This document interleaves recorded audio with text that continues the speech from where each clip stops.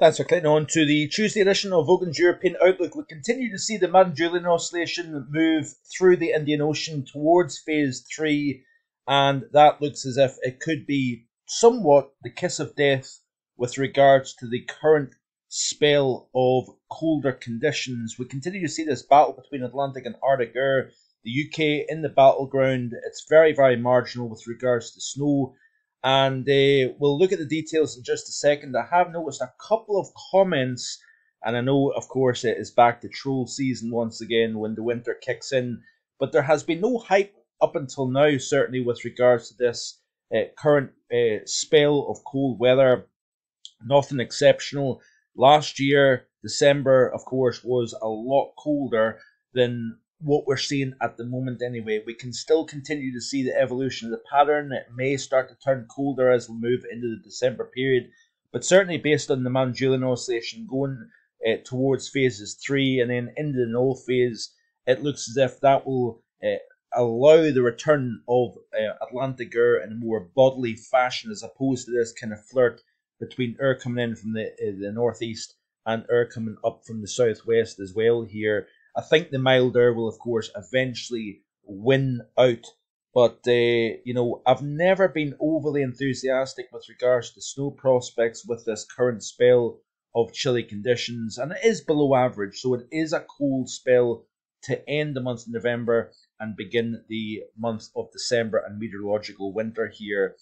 But there has been a lot of things going on across Europe at the moment. We've had some fairly serious snow and cold in easternmost parts of Europe here. By the way, this is the latest CFSv2 for the month of December. Quite interesting stuff, actually. We've got that negative NAO signal. We've got the trough underneath here, but notice we've not got that southward displacement of the high, so we are not shutting down the Atlantic. So what we could see on the face of it, based on purely this alone, we might see a fairly wet but chilly December period. These are the 850 temperatures off the same model here, indicating below average 850s or 5,000 foot level temperatures across Ireland, Northern Ireland and the northern half of the UK. Average across England and Wales, warmer than average, if you notice here, across the bulk of Europe here. But certainly that northern blocking over Greenland would displace the storm track a little bit further south, getting systems coming in from a southwest direction. And I do think that we could see a fairly mobile December overall. So let's have a look and see what's going on across the continent at the moment here. We are seeing the core of coldest air, Scandinavia, in the central and eastern portions of Europe here. We have had a bit of a pullback over the weekend with regards to cold and snow in the west of Europe here. But as that cold regroups and comes back into play, we will see the increased potential for some snow, at least anyway.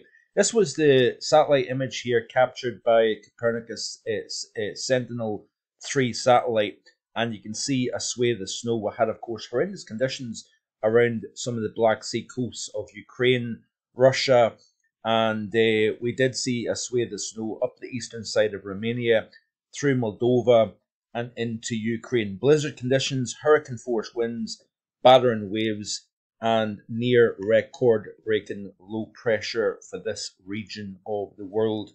And you can see this was the scene, unfortunately, from Moldova. 2 people died in a car buried in snowdrifts.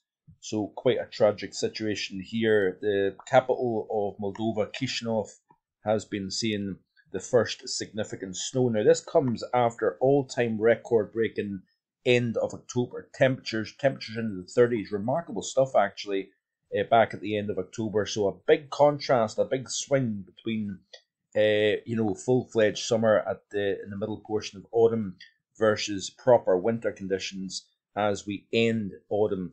Finland experienced its coldest November night in 21 years. That was, I think, yesterday morning, where the temperature hit minus 34.2 Celsius. And that is the coldest temperature for the month of November, at least, since 2002, when we had a low of minus 38. That's according to Mika Rantanen, based in Finland. So interesting stuff. This was the scene in Estonia. So again, heavy snow, blizzard conditions, proper winter weather, and significant snowfall. This is where winter and the cold spell is at its worst, and that, of course, is a proper spell of cold and snow to start the early portions of winter. And this was the scenes in Chisinau or Chisinau in Moldova here, so of course no stranger to winter in Eastern Europe. And this was captured on the Turkish coast. Massive waves, storm surge, flooding, and very messy conditions in this region also here. This was the scenes in parts of Turkey also. So you can see here, this is the 850 temperatures of the GFS model, and you can see the battle here. Core colder stir over Scandinavia, multiple areas of low pressure dancing around. That is dictating the flow of the cold versus the warm. And you can see that we are in marginal cold air this upcoming Saturday here. But notice that there is milder air to the southwest, always kind of clinging on to the southwestern half of the UK and Ireland here. Areas of low pressure moving in, and you can see that eventually it kind of wins out. But notice the latest run in the GFS towards the end of week 1 into week 2 of December, so a long way off, of course, and I would take this very much with a pinch of salt.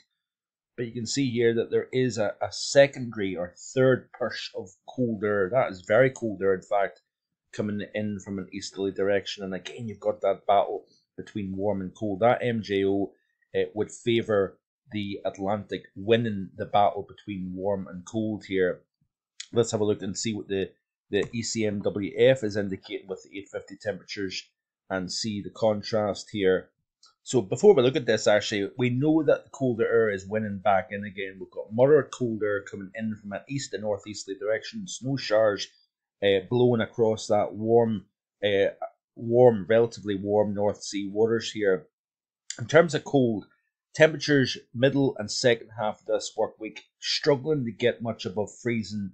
Most parts of the UK, even so to an extent Ireland also, but there's always that little bit of milder air over Ireland in particular. But it's going to vary significantly. Cloud cover, breeze will dictate how cold temperatures get by night time. We could flirt with -8, -9 Celsius in the coldest areas, especially if we manage to get a temporary covering of snow. But daytime temperatures generally 2 to 5 Celsius UK wide. Locally, we are going to see ice days, temperatures not getting above the freezing mark throughout the course of the day, and we'll see how cold nighttime temperatures get. This is the ECMWF 850 temperature, so of course this is a good barometer in terms of looking at how cold the air mass is that we're dealing with.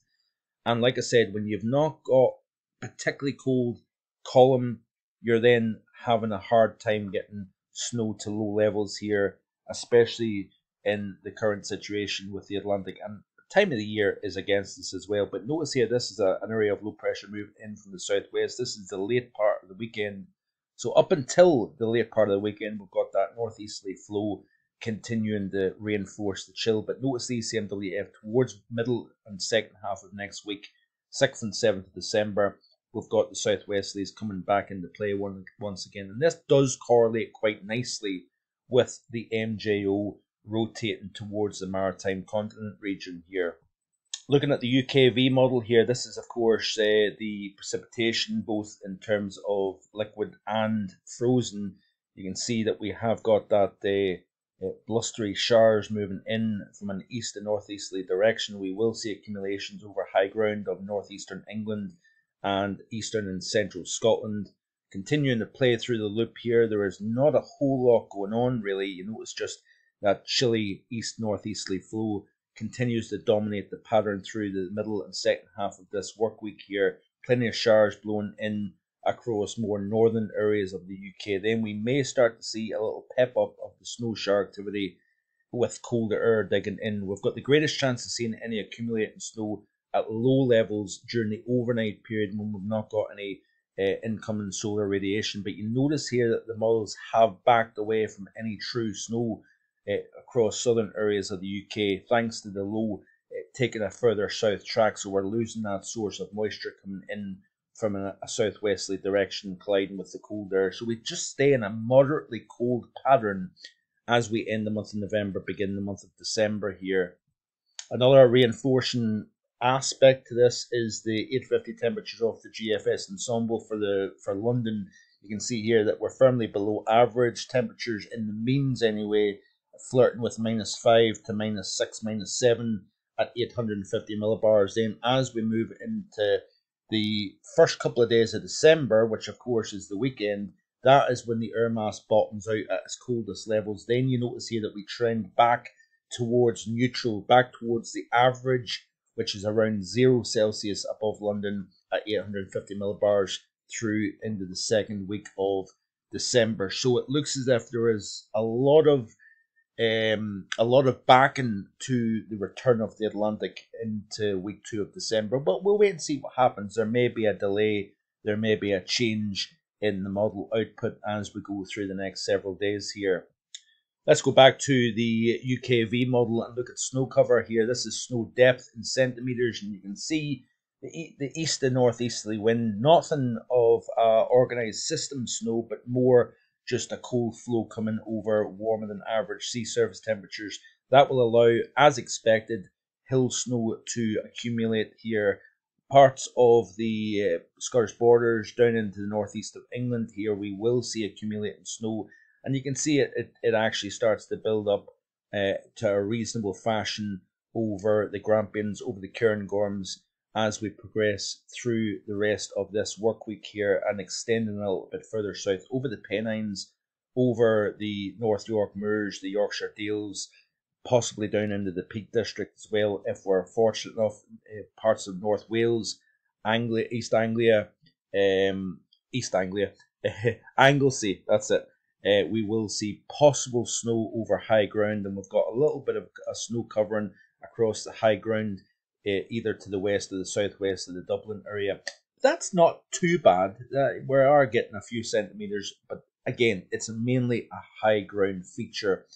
So we'll watch this space. In terms of overnight temperatures, in fact, let's look at daytime maximums. We looked at overnight day temperatures the last time.